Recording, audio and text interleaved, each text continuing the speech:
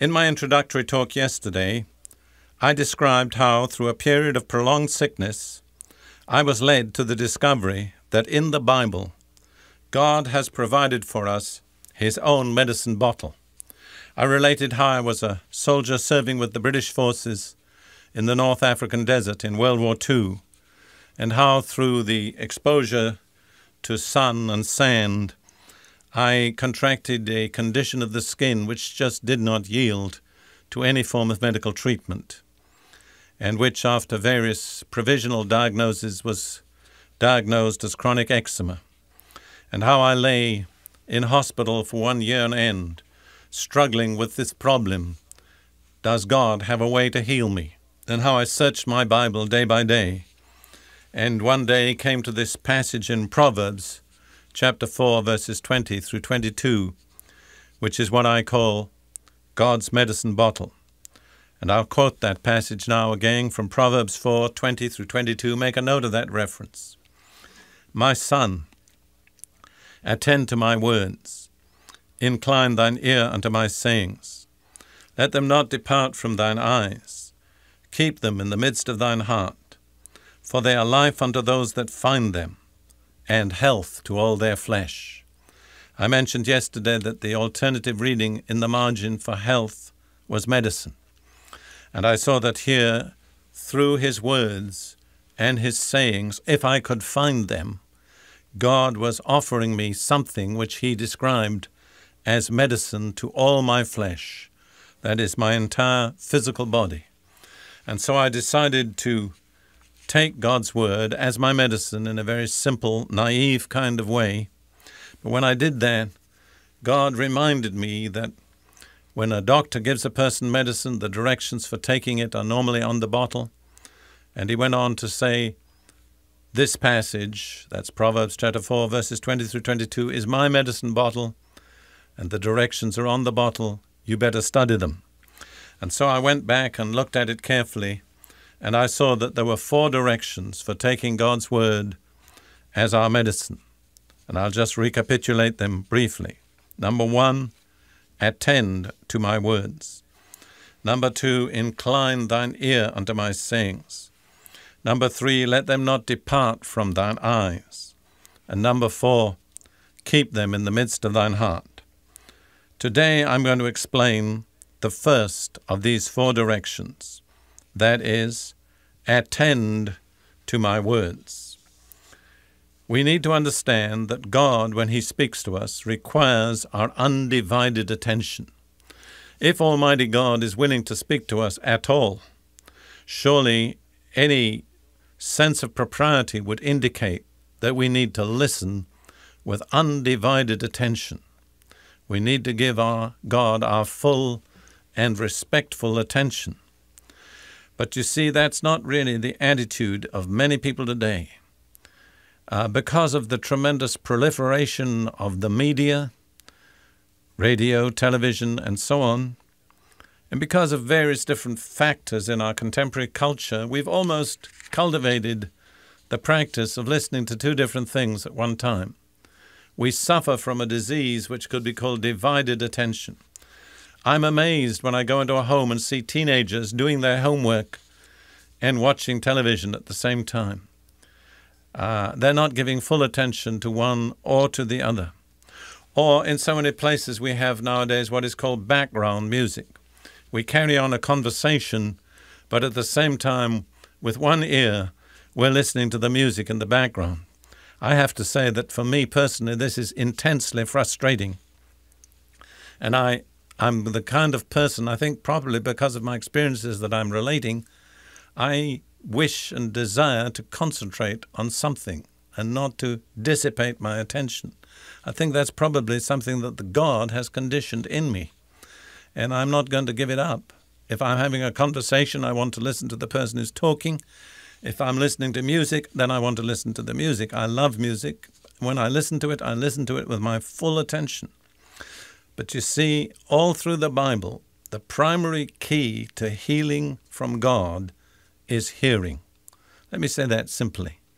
The key to healing is hearing. It's what we listen to and how we listen. Jesus said to his disciples, "Take heed what you hear." He also said, "Take heed how you hear." We have to put the two together. It's what we listen to and how we listen to it. There's another passage in the Old Testament relating to healing, which brings out the same emphasis. It's in Exodus chapter 15, verse 26, where the Lord told Israel through Moses this: "If thou wilt diligently hearken to the voice of the Lord thy God, and wilt do that which is right in his sight, and wilt give ear to his commandments, and keep all his statutes, I will put none of these diseases upon thee which I have brought upon the Egyptians, for I am the Lord that healeth thee." Notice that final statement. That goes right along with the medicine bottle. I provide the medicine bottle, and I am your doctor. In modern Hebrew, that's exactly what that word would be translated. I am the Lord, your doctor. God says to his people, I'm willing to be your doctor, the doctor of your physical body. But he says there are conditions. He begins with an if. The first condition, the primary one, the basic one, if thou wilt diligently hearken to the voice of the Lord thy God. You see, it's what we listen to. That word that's translated there, diligently hearken, in Hebrew is a repetition of the verb to listen. It goes like this: if thou wilt listen, listening to the voice of the Lord thy God. All the emphasis is on listening. When I was seeking healing for myself, I came across this verse in conjunction with the one from Proverbs that I've quoted. And I asked myself, what does it mean to listen, listening? And it was as though God gave me an answer. He said, you've got two ears, a right ear and a left. To listen, listening, means to listen to me with both ears, with your right ear and with your left. Don't listen to me with your right ear and something else with your left, because the result of that will be confusion. So you see, all through, the emphasis is on attending, listening, giving God your undivided attention. That's the primary instruction on God's medicine bottle. It matters what we hear and how we hear. This is not only the key to being healed, it's the key to receiving faith. And of course, they go very closely together, because it's faith that enables us to receive the healing that God has provided and to benefit from the medicine. Let me quote here one of my favorite scriptures, which was also made real to me during this long period in hospital, Romans 10:17. So then, faith cometh by hearing, and hearing by the word of God. I was lying there at that time, and I was continually saying to myself, I know if I had faith, God would heal me. But then I would always say immediately after that, but then I don't have faith. And when I said, but I don't have faith, I found myself in what John Bunyan in Pilgrim's Progress describes as the Slough of Despond, the dark, lonely valley of despair. But one day, as I was reading my Bible, my eye fell on this verse, Romans 10:17. So then, faith cometh by hearing, hearing by the word of God.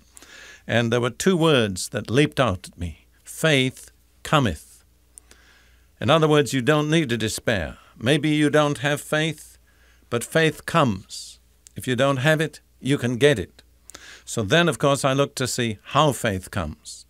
And it says faith comes by hearing, and hearing by the word of God. And again, just as in Proverbs 4:20 through 22, I was directed right back to the word of God.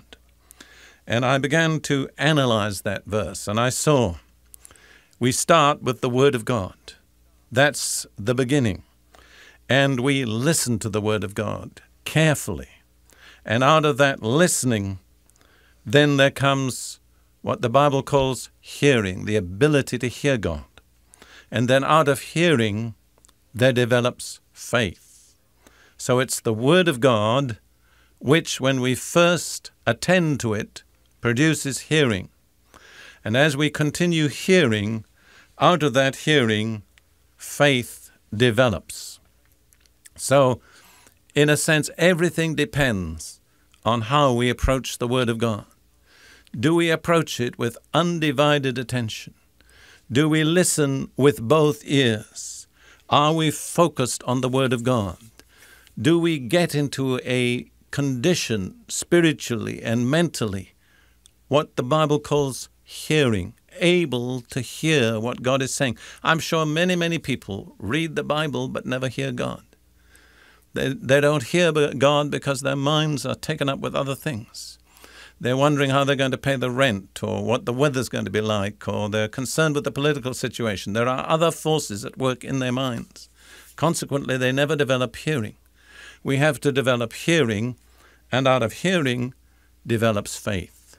So it's the Word of God, an attitude to God's Word that produces hearing, and out of hearing comes faith. So always we're directed back to the Word of God and how we receive it. And so the first instruction on God's medicine bottle is attend to my words.